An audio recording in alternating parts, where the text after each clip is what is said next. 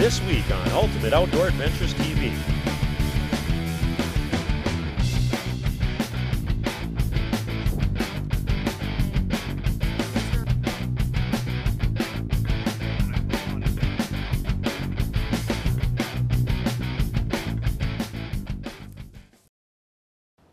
Well, on today's show, you're going to see something a little different. And that's my daughter Shelby heading out in the field with a rifle.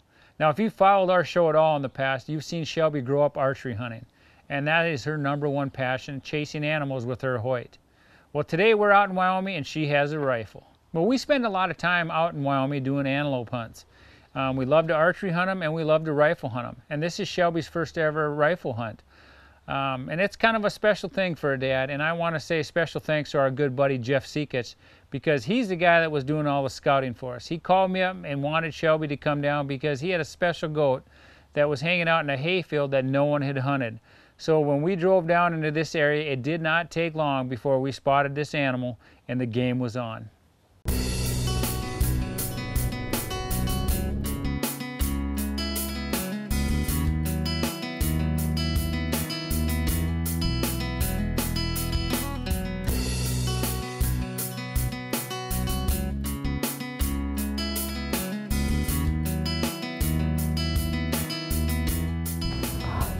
We just came over the hill and checked out where these goats are at, but it looks like they're left of this telephone pole, so we're gonna creep over the hill and see if we can get a shot at them.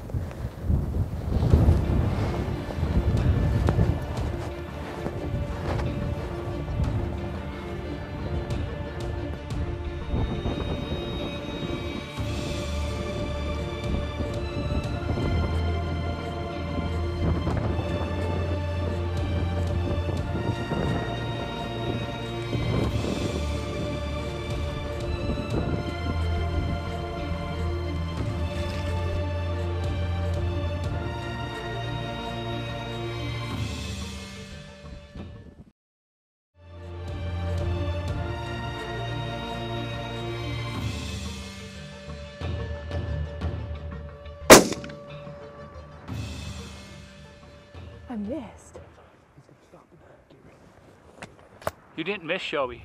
You drilled him. I just smoked it. Yes. So awesome. Yes. Good job, Shelby.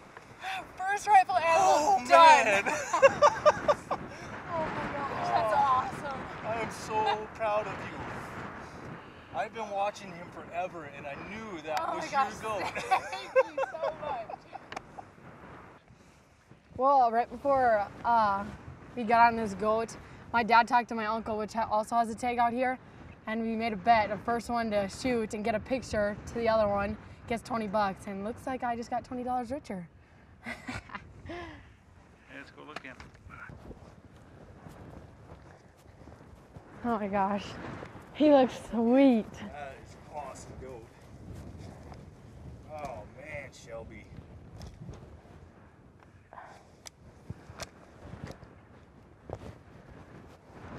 Chamber's empty.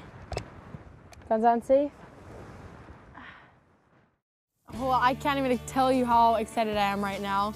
This is my first rifle kill, which is super exciting. I'm super jacked, and I want a big thanks to my dad for bringing me all the way out here for my first rifle hunt, and Jeff for finding this guy. He is awesome, and I couldn't be more excited. He is super cool. Couldn't be more happy. It's a quick hunt, but it was great. It was awesome. First spot in stock, and I couldn't be happier.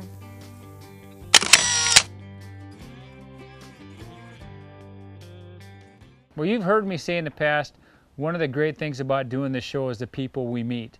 And the guy that you just saw at my daughter's side on her first ever rifle kill, Jeff Seekich, is one of those guys. Now, Jeff has helped us through the past 5 or 6 years hunting out in Wyoming, and we've been very successful. We've killed a lot of antelope out there, and it's been a lot of fun. So this upcoming footage and montage is a thank you to Jeff, and you'll see how successful we've been out there.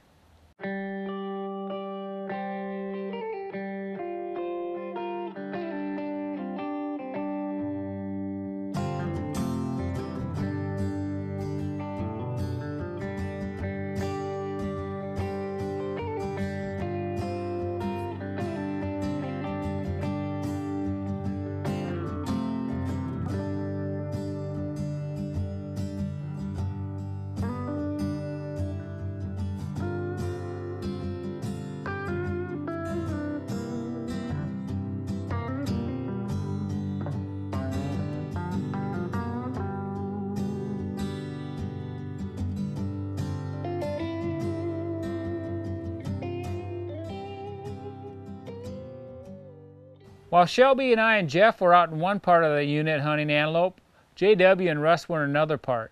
Now Russ had been out there earlier in the season archery hunting, but he had a couple mishaps with equipment and wasn't able to fill his tag.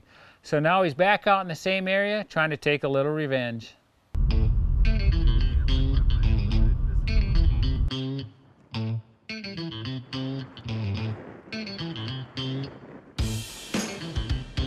I think it's that wide one from first weekend when I bow hunted down here. He's got good cutters, wide, really wide, not excessively tall. On the left side? Yeah, the one on the left. I say we go after this one. I think so. Yeah, It's pretty cool. That's a cool buck. He looks cool and he's pretty good size. So It's a very nice one. you know, nothing that's gonna be huge, but No, I agree. yeah. All right, Let's do it. saddle up, boy. Showtime.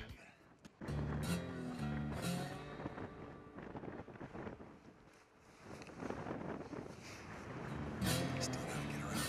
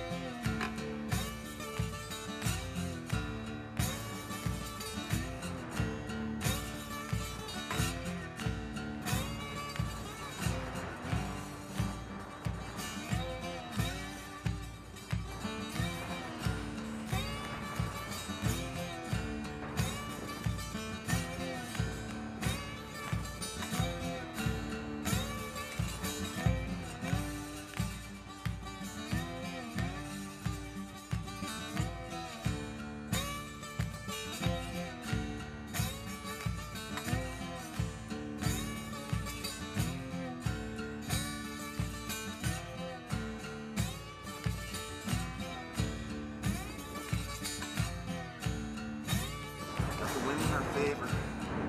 So we get a little further and I think we'll be able to get the bipod down. Have Jason pop the camera up behind me and hopefully get a crack on him.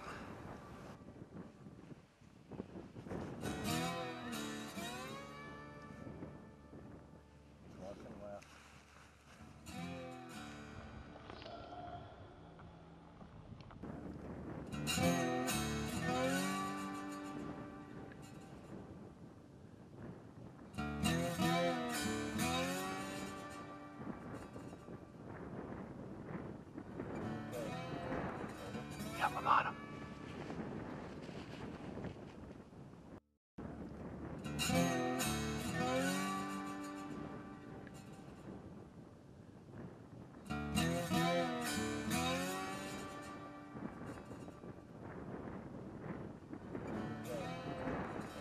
Yep, I'm on him.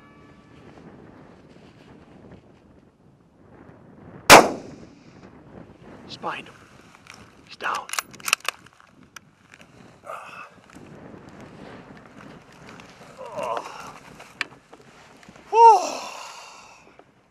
My neck. Oh, my aching neck. We've been laying here for, what, 30 minutes, Junior? At least.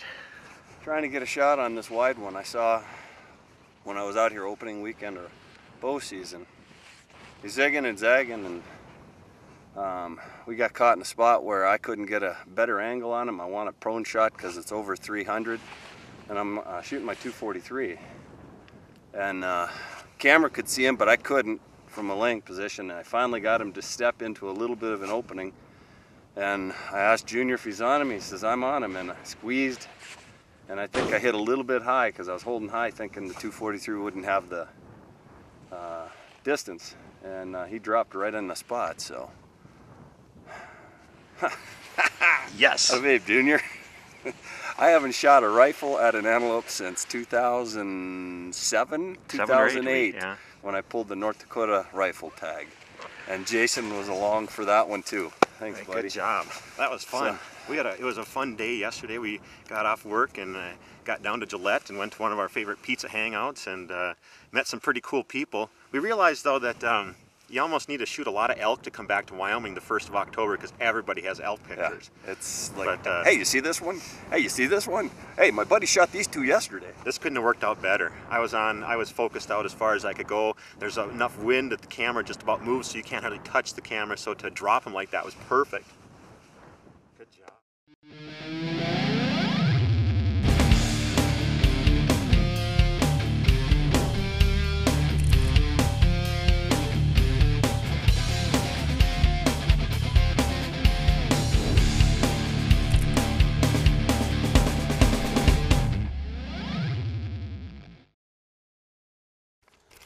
Well, we're going to go through a little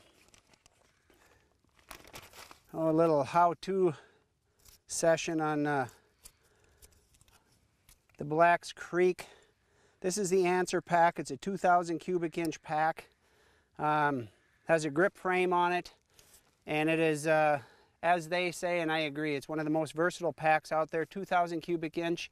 Of great packing ability, but the neat thing about it is once you get an animal down, you're going to pack it out, whether it's a deer, elk, antelope, whatever it is.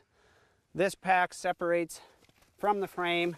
It just unzips. It has a compression, a meat carrying chamber on it, butterfly straps to hold it in. It's a meat pack without the backpack. Once you separate them, when you're all done, you put the two together and you're all done. We're going to have two separate units here then. Now we got the grip frame and the meat chamber here, and my pack and gear are separated right now. When we're all done, we're going to have the critter packed in here and the meat bags cinched up in here. We'll throw the pack on, we'll be ready to go out, all in one load. Get them in here. I am going to try and keep some of the meat up towards the top for now. Because all the weight, once we get it on the pack, it's going to shift to the bottom. So we're going to get everything cinched up, tightened up as is, spread out on the pack. Again, as we start traveling, everything's going to settle to the bottom. So I'm going to bring the bottom strap up, cinch it up.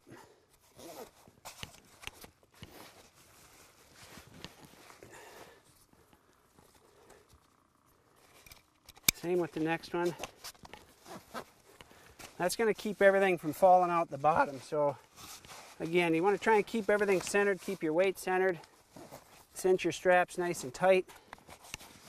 Then we'll bring the butterfly straps around to the sides. I'm going to get things brought to the middle here a little bit. Okay, I'm going to attach the answer pack now to the grip frame, and they're just going to attach here with buckles. I'm going to have to open them up a little bit yet. That one on, everything loosened up. I'm going to roll it over. Do the same thing to this side. And again, all these compression straps are heavy duty. You're not going to break them. That's what they're made for. Go there. We're going to hook our last couple straps up here. Hold him in place. I got to lay it back down one more time and cinch everything back up. And make sure everything's centered, everything's attached. Up. Got it up. First thing you want to do is get your waist strap on. Get it centered on your hips. Snug it up tight. Get your waist down, or get a lot of your weight coming on your hips.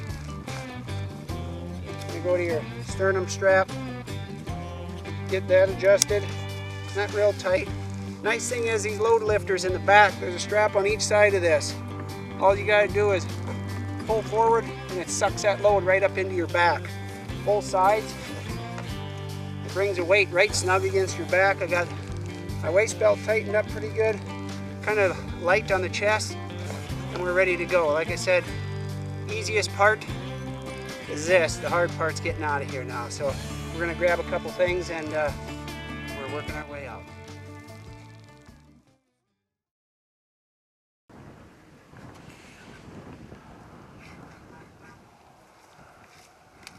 Oh yeah. Hey buddy. Oh. Look at that. Oh. Nice. Nice, yeah. Oh. 2015 Wyoming Antelope. Thank you, Jason. Appreciate you coming and helping out running camera with me. He's a cool looking goat, you know, nice and wide. I've never shot one that wide. So, you know, outside of Gillette, there's a lot of antelope out here in the Gillette area, and we refer to them as cookie cutters. They're all look about the same height, same mass, everything. There's no giants where we're hunting, but it's so much fun. You got to give it a try. So, Jason, come on in. Get in here for the closing moments with me. Cool. Thank Good you. job. Thank you. Yeah, I like how he, you know, he really comes forward off of his head with his horns. Yeah, like that one I shot in North Dakota, that's crooked really horns, cool. where he comes forward. Yeah, Really cool. well, we'll get him tagged up. Yes. Yeah, I tell you, special thanks to everybody in the Gillette area that makes this so enjoyable, from the restaurants to the gas station, to our good buddy Jeff Seekich, of course. And what was kind of fun today is we split up. Shelby Armin had a tag, so Shelby and John, they went one way and Russ and I went the other direction. We had 2 tags and 2 units. And Shelby was done pretty quick. And She won the $20. that's right. She was, you know, we're living in the 21st century, so we said the first text with a dead goat wins the $20, and, you know, she won. But, you know what? Now, we never saw her picture with that text. Yeah, that's True. So we're, technicality. yeah, you know, so we might have the first goat down where we have people behind the animal. So, Exactly. so thanks for joining us this week on Ultimate Outdoor Adventures TV, and we'll see you next week right here. Same place, same time. Taxidermy services provided by Dakota Taxidermy, capturing the spirit.